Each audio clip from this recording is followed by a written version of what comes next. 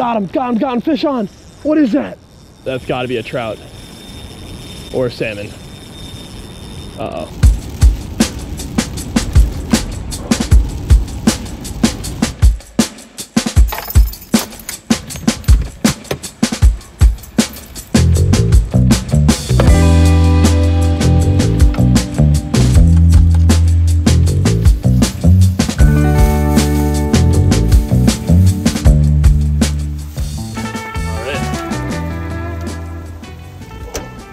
About ready to get this party started. Right down there, that's the Oswego River. Conditions are absolutely perfect today. You can see my entire getup. I'm usually not dressed this properly for the conditions, but this river you have to wear a PFD, so I have that on. And then I was like, all right, I'll make a makeshift poncho and just stick that on. Let's see. Oh, right now I'm trying to figure out a way to get over there to the main river.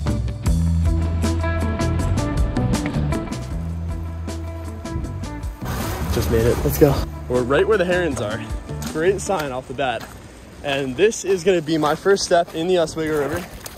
Everyone fishes that side because you can't access this side. And it was actually, I found this spot by mistake the first time I fished the river.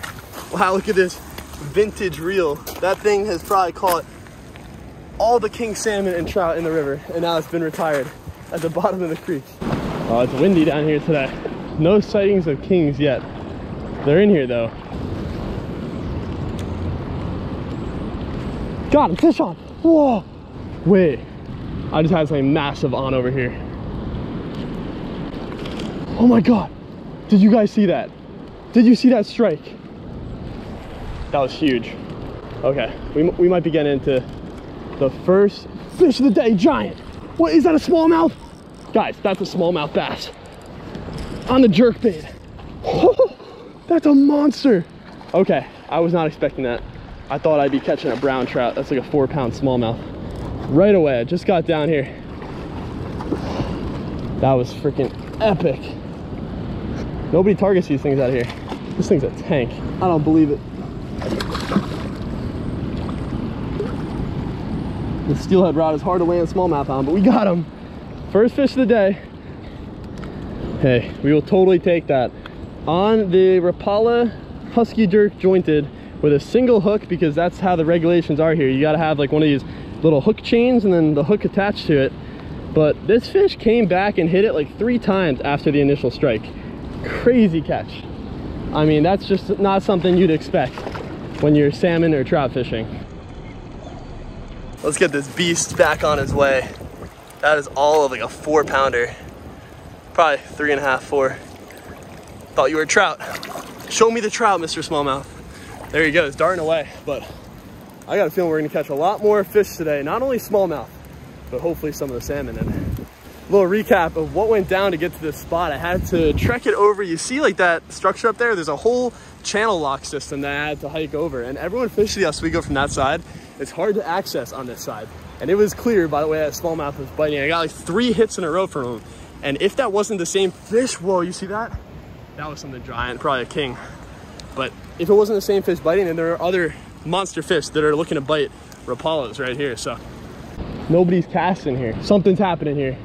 Something insane is happening here. I'm about to hook into the first brown trout of the day. I just got followed in over the weeds by something giant. There are fish over here completely swirling it, blowing up on top. Okay, I gotta tighten my drag. This is gnarly. Oh, that heron is pissed I'm in his spot. I scared him earlier in the creek, and he's back for vengeance. And I'm getting soaked. The dedication to the send right now, all time. So I'm gonna keep exploring around. I think my best shot is just gonna be kind of wading around in here and casting up. So I'm gonna put the phone away and just start fishing all throughout here. I got a really good feeling about this fishing. Let's do it. The windsock, this thing always gets soaked. It's just like, it's bound to get wet. This could be a good section up here. I'm just working way upstream now. I want to get to some new water and get the jerkbait in front of some new fish. Oh man, we just got cut off. I don't know if I can make it up any further. So I came back here, and if this lure isn't successfully hooking any fish, I'm gonna switch up to something else. But for now, I just want to get a cast down here. Maybe from upstream to downstream. That is the only thing on my mind right now. Land a freaking monster. You gotta check out this pot of bait fish right here. I was walking out of the creek. That's crazy. That's an insane school. Made it back to the car. These are the conditions that we're faced with. It's a little bit messy back here, but I'm gonna cook myself up some lunch using my portable camping stove that I have right here. And now you're probably asking yourself, what's this kid doing? I haven't spilled the beans yet, but I'm gonna do it right now. I'm car camping out of the Outback tonight. It was my first night ever of car camping. I've always wanted to do it.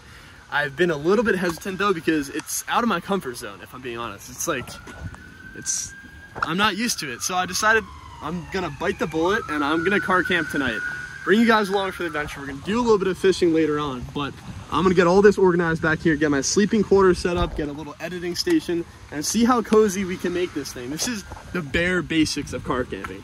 I will get upgrades once I kind of get more acclimated to just this. It's not the most appealing way of living, but I think that it could just be one of the most eye-opening / inspiring lifestyles that I could ever try to embark on, because it just makes you appreciate the smallest things. As long as you can get up every single day and just live your best life, that's kind of all that it is. So let's get this entire back trunk organized. It's gonna be a little tricky. Let's see.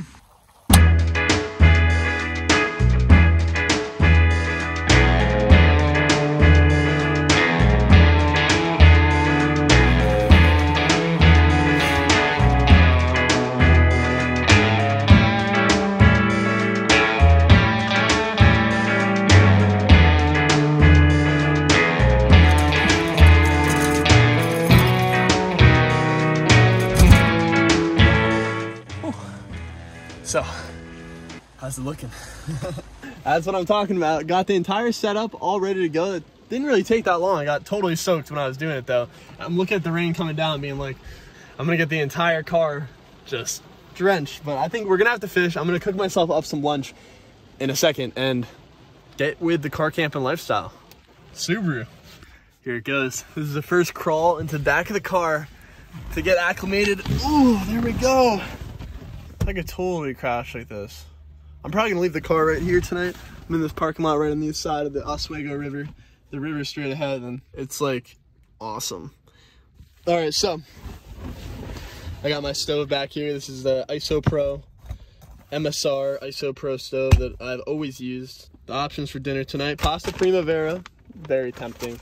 Got some oatmeal that I might eat. Some Bernie's O's, looking tasty. Oh, I have pasta, and I think I bought sauce too. There we go. All right, you know what? I'm gonna make myself a nice pasta dinner tonight. I don't think I have a plate. We're gonna eat it out of the pot. It's fine.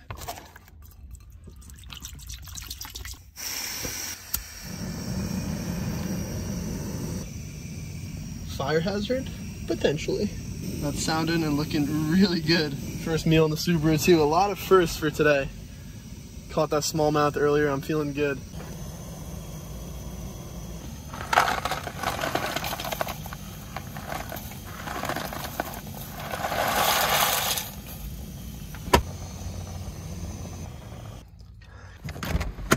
Oh. Whew. It's cold and raining. It's cold and raining. This is the only way I can get to my pasta, but it's boiled. First meal in the Subaru. I don't have a lid to drain this. There we go. Okay, it's getting soaking wet back here. I'm hopping back in and eat my pasta.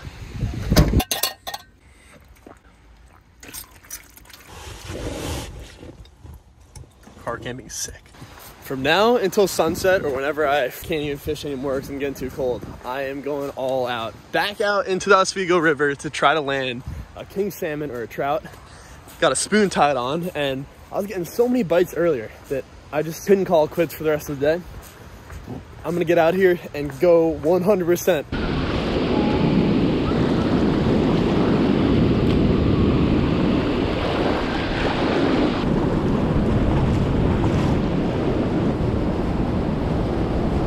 So I make my way up to a crazy, crazy looking spot. This is gonna check me out from today's video on the car camping send. Abandoned river building, whatever it might be. I'm gonna fish a little past this might be a really bad idea. Also might get me on some insane fish. So I'm gonna head back to the car after this, get settled for the night, and then wake up tomorrow to do some more fishing. But until next time, keep on getting out there, keep on promoting the positivity of fishing, and keep on sending it no matter what, no matter where you are. Go with your gut, follow your dreams, and stick to it no matter what, because this entire trip has been way outside my comfort zone, but at the same time, something I've been needing to do for a while, and I finally did it. It feels so good to check off just the first day and trial of car camping. I definitely look forward to doing more in the future. I have so much to learn, and that's probably the most humbling part about all these sends. This just looks, you guys are in for something crazy in the next video. I'll catch you guys there. Skye Life out.